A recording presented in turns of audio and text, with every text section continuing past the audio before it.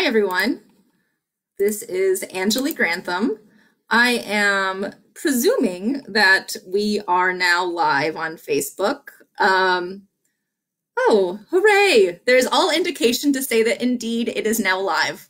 This is great. My name is Anjuli Grantham. I'm the curator of statewide services at the Alaska State Museum in Juneau, and I want to thank the Haynes Sheldon Museum for allowing me to be live on Facebook today. My job is to support museums across Alaska, and one really fun way that I was able to do that this year was to develop a traveling exhibit called Alaska's Suffrage Star. And as it sounds, Alaska's Suffrage Star features the story of women voting in Alaska. This exhibit is actually in Haines right now. However, because of the current COVID-19 situation, all libraries, archives, and museums in Alaska are closed. And so today, I'm hoping that this little presentation is an opportunity for you to learn about the history of suffrage in Alaska. And I hope that eventually you will be able to see this exhibit in person. So the reason that we are talking about suffrage this year is that we are currently in 2020, which is the centennial of the 19th Amendment. It was in 1920 that the Constitution was amended to say that that sex was no longer a qualifier for voting. So that is to say, it's women had the opportunity legally to vote across the country. So we're celebrating that centennial this year, 100 years of women being able to vote across the US. The fact of the matter is that Alaska, at that time, Alaskan women had spent 7 years voting already. It was in 1913 that Alaskan women achieved the vote. Alaska, at that time, there were 1913, there were already 9 states in the West that allowed women to vote. And so suffrage, even though the movement got its start philosophically, intellectually, politically, as far as organizing on the East Coast, its earliest victories were on the West Coast. In 1920, Alaska was not yet a state. So that means that Alaskans weren't able to vote to ratify the 19th Amendment. However, we had previously achieved that victory. So it's been such a joy to be able to spend many months researching this topic, trying to understand through what are really scant records, how it was that women achieved the vote in Alaska in 1913. And today I'm going to share with you some of the suffrage stars, as we're calling them, some of the women voting rights activists from the 19-teens and 1920s here in Alaska, and some of the discoveries that I made along the way as to how women in Alaska achieved the vote in 1913. So like I mentioned, this is a difficult thing to document and to research because 1913 is when Alaska's territorial legislature first started. And the right to vote is, at its nature, a political act. So before 1913, if women in Alaska wanted to vote, there was no place for them to advocate for that right because no one in Alaska was voting outside of municipal level elections. So it's hard to find any documents that look at earlier voting rights activism because it's not as if there was a legislature for them to be advocating to. So the question has been, how did this happen? And often I think one of the answers is this idea that Alaskans were just really progressive at the time. And this is somewhat depicted in this political cartoon that was published in the Tacoma Ledger. Let's see if I can get this right. In Tacoma, Washington, right after the vote was achieved here in Alaska. You can see here is the legislature personified as a man, right? Giving suffrage to the women of Alaska. This is in contrast to what was happening in London at the time. And there you could see men sneering and abusing the suffragettes of England. And so this is a way of showing the civilized nature of Alaskans compared to those of the British. Quickly, I want to clarify, throughout this presentation and through what you'll see a lot about the history of suffrage in the US, American suffragists, that's what they were called. They weren't suffragettes. Suffragettes indicates that the British and the English movement for voting rights. In the US, there are suffragists. So this idea of the progressive Alaskan, I think, has been what's dominated our thoughts about how women achieved the vote in 1913. And while that's somewhat the case, it's not entirely the case. The origin of women achieving the right to vote in Alaska in 1913 actually is in Washington, D.C. It was the U.S. Congress that opened the door for women to vote in Alaska. So I'm going to take you back to 1912. 1912 Alaska is not even a territory. We have a governor appointed by the president, and we had a congressional delegate who would be sent to represent Alaska within the Territorial House Committee. So we really have no political representation, and Alaskans were tired of it. So for years, Alaskans advocated to become a territory. And finally, in 1912, Congress assented. So that was the year that the Second Organic Act became federal law, which created the territory of Alaska. The Second Organic Act then was presented on the House floor, the House of Representatives in Washington, D.C. And when senators had the opportunity to vote, representatives had the opportunity to vote on this legislation, it opened a debate about women's suffrage. Soon after the debate started, someone presented an amendment, and the amendment would have immediately enfranchised Alaskan women. However, that amendment was defeated. A second amendment was put forth on the House floor, and that was to include something within the Second Organic Act that said that the new legislature could enfranchise women if it so chose. And there was vigorous debate on the House floor about this. That in itself is significant because, yet again, this is 8 years before the passage of the 19th Amendment. This gives you a sense as to the fact that suffrage was the talk of the country even back then. This was also an opportunity for representatives to announce themselves as being suffragists themselves. There were representatives at that time who were in Washington, D.C. because women had voted for them, because at that point there were 9 states already who had achieved suffrage for women. So this debate on the House floor was an opportunity for some of these men to advance, their suffragist causes.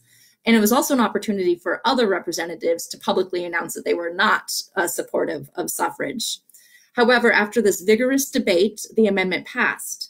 And so when the Second Organic Act was signed into law, there was a provision that said that the territorial legislature could enfranchise Alaskan women. So the only reason that women were able to achieve the vote in Alaska was because the House of Representatives opened the door to it.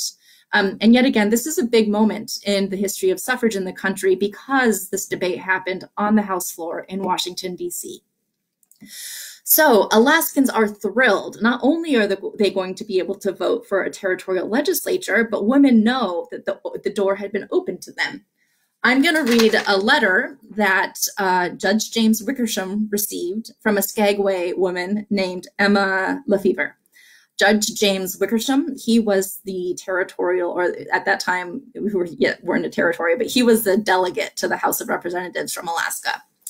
And this letter is dated June 25th, 1912. It reads, Honorable James Wickersham, my dear judge, you never did a wiser or juster thing than to stand by the women of Alaska, just as they have stood by you during these years of trouble and uncertainty. Women have their faults, but ingratitude is not one of them. We have waited in silence to see if the men of Alaska would not do us justice when Alaska shall gain her rights, and let us stand by their sides and help make good and just laws for our beloved country. But do not forget, when that happy time comes, the best that Alaska can offer will be for you. In the name of the women of Skagway, please thank the noble men in Congress for their vote. We cannot crown them with laurels, but deep down in our hearts, we will keep their memory green. Sincerely yours, Emma Cooper Lefevre. So Alaskan men were able to then go to the polls in that November to cast their first votes for who would represent them in the first territorial House and first territorial Senate. It was mostly men who voted. However, there were a couple of women who also voted. Note, this is before it was legal. One of these women was Nellie Cashman. We're calling her Alaska's first woman voter. Nellie Cashman is an important figure beyond the fact that she was Alaska's first woman voter. She was a stampeder who took part in almost every major gold rush from Nevada to Arizona to BC. She saved a bunch of miners that were in Stickeen country from scurvy. She packed a whole bunch of fresh fruits in on a dog sled to save them from scurvy. She then went up to the Klondike. She went to Fairbanks and was successful there. And then she became a miner off Nolan Creek, and she operated the furthest north gold mine in the world in 1912 and 1913. By that time, she was already elderly, and Nellie Cashman, even during her life, was well regarded and known as a successful miner, entrepreneur, boarding house operator, restaurateur, and a philanthropist. She gave the seed money to develop the first hospitals in Dawson City and Fairbanks, and her generosity was legendary. And so Nellie Cashman was a well-read woman with contacts all over the country. She likely had heard about the fact that Congress had opened the door to voting for women. And when it was time to vote for that first territorial legislature, she marched into the polling place and cast her ballot. A couple of other women in Nolan followed behind her and cast ballots as well. And the person who was there manning the polls at the time just pretty much couldn't say no. I mean, we could not say no to Nellie Cashman, this well-regarded and well-respected woman in Alaska. So Nellie became Alaska's first woman voter. She's one of our suffrage stars. So suffrage was clearly the talk of the country at this point. We have the House of Representatives discussing it on the House floor. It's in newspapers constantly. It's worth noting that when the first territorial legislature gavelled in, the first day that the legislature gavelled in was March 3rd, 1913. That's the first day that the legislature ever met. And this is a program from the women's suffrage procession in Washington, D.C. It was happening at the very time, on the very date that Alaska's territorial legislature was founded. This was the largest political march in the history of Washington up until that point. Tens of thousands of spectators came out to watch this theatrical procession of women from across the country advocating for their vote, for the right to vote. This was an important movement and an important moment in the history of suffrage in the country. After this, the National American Women's Suffrage Association really started to focus on a federal amendment to guarantee the vote across the country. And so this was happening right when the legislature was meeting here in Juneau for the very first time. Alaskans, now that we had this legislature, here we have members of the first territorial house. Alaskan women rallied. They quickly organized to advocate for suffrage. The National American Women's Suffrage Association sent telegraphs and letters to all the newly elected men in the House of Representatives and Senate, this local Alaska House and Senate, that is. And these letters included five reasons why women should be granted the vote. Women in local communities spoke with these newly elected representatives and talked about suffrage. And the fact is that a lot of these men didn't need any convincing. They were suffragists already. They had come from suffrage states. Some of them had previously served on other states' legislatures, including some that had previously voted for suffrage in other states. And so most people didn't really need a lot of convincing. Women in Knik, led by Cornelia Hatcher, gathered signatures for a petition. Women in Seward did the same thing. And these petitions arrived in Juneau right in time for the introduction of two different suffrage bills. HB 2, House Bill 2, was introduced by Representative Shoup of Sitka. And another companion legislation was introduced on the Senate side as well. So people across Alaska, men and women, were strong advocates for suffrage. And here is a letter an editorial that came out right before that first session in the Alaska Daily Empire in Juneau. It was dated December 4th, 1912. And the editorial read, "Let the women vote. We are told that the first territorial legislature of Alaska will be asked to tackle the woman suffrage question and give the women of the territory the opportunity to cast their votes with their fathers, husbands, and brothers. There is no adequate reason why the women of Alaska should not be permitted to vote on all questions. In other words, they should be given full and equal rights with the male sex in the matter of voting. 9 states of the Union have enfranchised them, and in none of the states where women have been voting for years do people desire a change. Therefore, let the women of Alaska have the right to vote. They will use it with as much intelligence as the average man." So due to this advocacy on the part of Alaskan men and women, HB 2 became law. Not only did HB 2 become law, that is extending the right to vote to regardless of sex, it was the first bill that the territorial legislature ever passed. So that is saying something. The first bill ever passed in this state today was to enfranchise women. And HB 2, it was an act to extend the elective franchise to women in the territory of Alaska. And this is the text of it. "Be it enacted by the legislature of the territory of Alaska that in all elections which are now or may hereafter be authorized by law in the territory of Alaska or any subdivision or municipality thereof, the elective franchise is hereby extended to such women as have the qualifications of citizenship required by male electors." That was approved March 21st, 1913. So congratulatory telegrams flowed into to Alaska, to the governors, to these representatives, and people across the nation celebrated the addition of Alaska's star to the suffrage flag, as they would say. However, you might have noted within that last bit of the law, it says that the elective franchise is hereby extended to such women as have the qualifications of citizenship required by male electors.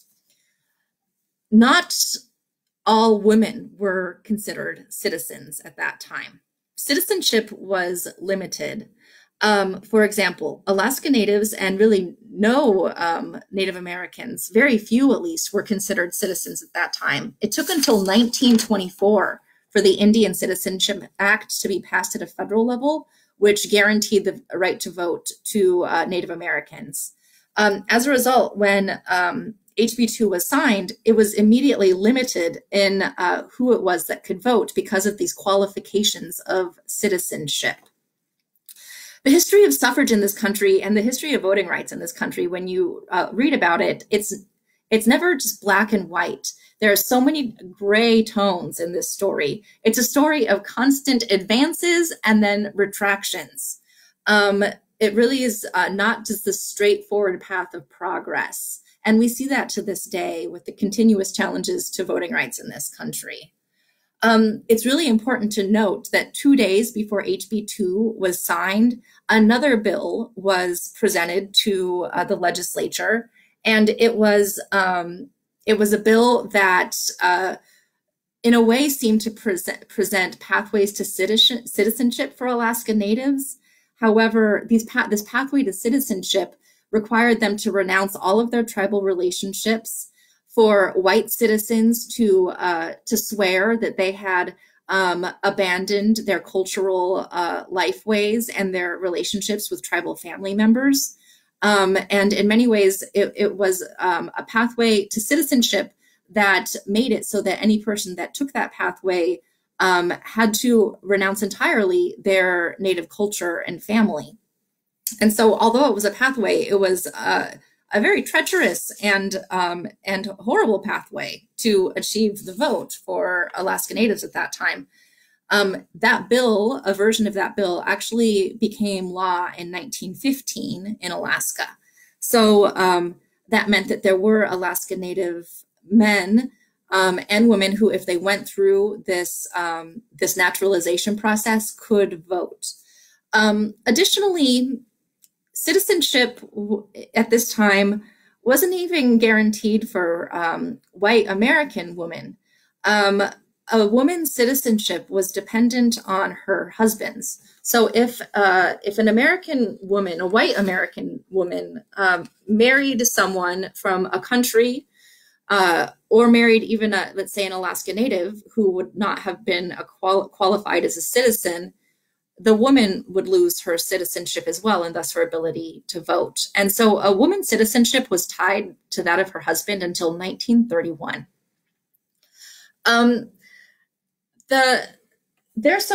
One of the important women in the history of voting rights in this country, or excuse me, the state, and I'd say this country too, is Tillie Paul. Let's see if you can, there we go, Tillie Paul. There she is with her son, William. Tillie Paul is an incredible woman in the history of Alaska. She's a Tlingit woman from Wrangell. She taught in Sitka for many years. She translated. She was one of the first people to translate and create a Tlingit dictionary.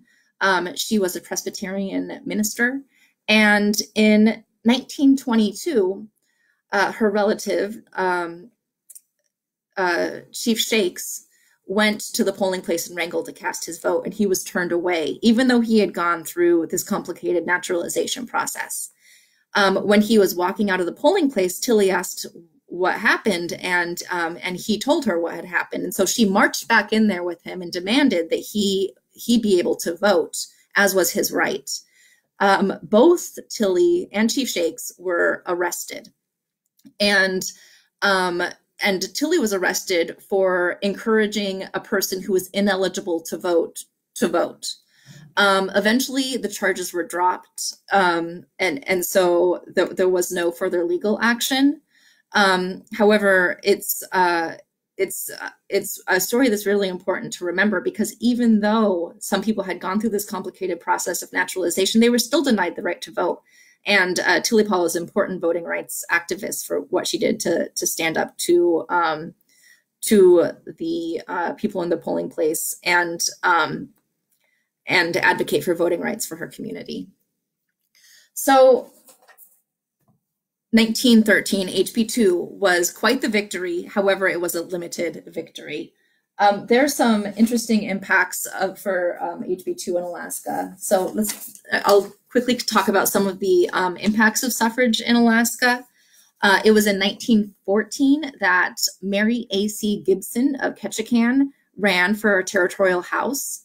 Ms. Gibson was the first woman to run for a territory or statewide position in Alaska. She ran as an independent candidate, and she did not win, but she campaigned on two positions. Number one, expanding women's rights, and number two, ending fish traps in Southeast Alaska. Soon after that, women's property bills were advanced in Alaska, assuring that women would have access to property following marriage and divorce. In 1916, this incredible woman, Lena Morrill Lewis, became the first Alaskan woman to run for federal office. She ran to be congressional delegate against Judge James Wickersham. She achieved about 10% of the vote, didn't win, but this woman is important nationally, actually. She was a prominent socialist. She was the first woman to serve on the National Committee of the Socialist Party, and she convinced the National Committee to support women's suffrage across the country. That meant that the Socialist Party was the first major political party to support suffrage in this country, and it was because really of Lena Morrill Lewis. She happened to be living in Alaska, organizing unions and mining camps and loggers in 1913 when HB 2 was passed. And so she lived in Anchorage and Fairbanks and Juneau and traveled all over the territory, organizing workers, running newspapers, educating people on economics and socialism, And she's just a really phenomenal character in the history of Alaska and the history of socialism in the US, actually. So she was the first woman in Alaska to run for federal office in 1916. Soon after HB2 passed as well, women started on their next major political campaign. And here you have the leaders of the Women's Christian Temperance Union of Alaska. Here, this side right there, is Cornelia Hatcher. Cornelia is one of the women who organized signatures for a petition that was sent to the legislature in 1913. Cornelia, as well, is nationally significant in the temperance movement. She was the editor of the Women's Christian Temperance Union's newspaper before she moved to Alaska. She met Robert Lee Hatcher in Seattle. They fell in love and they got married, so she moved up to the Mat-Su Valley. Robert Lee Hatcher's claim became Independence Mine, and Hatcher's Pass, or Hatcher Pass, is named for him. And his wife, Cornelia Hatcher, is historically significant in her own right. So Cornelia had been engaged in suffrage activism and temperance activism for many, many years before moving to Alaska, where she then advocated for the passage of HB2. And then soon after women achieved that vote, the Women's Christian Temperance Union started in on spreading on prohibition. And if you can believe it, it's incredible. But in 1916, because of the effective campaigning of the Women's Christian Temperance Union, Alaskans voted overwhelmingly to enact prohibition in the territory before national prohibition. So that gives you a sense as to how effective these women were at campaigning. So these were some early impacts of suffrage, advancements of women's property bills. We have women entering the political arena. And so there were many positive things that happened. However, it's important to note that it wasn't until 1937 that the first woman was actually elected to the territorial house, and that was Nell Scott Chadwick. 1937 is 24 years after the passage of HB2. And so even though women could vote, they still were not able to achieve the political position of men.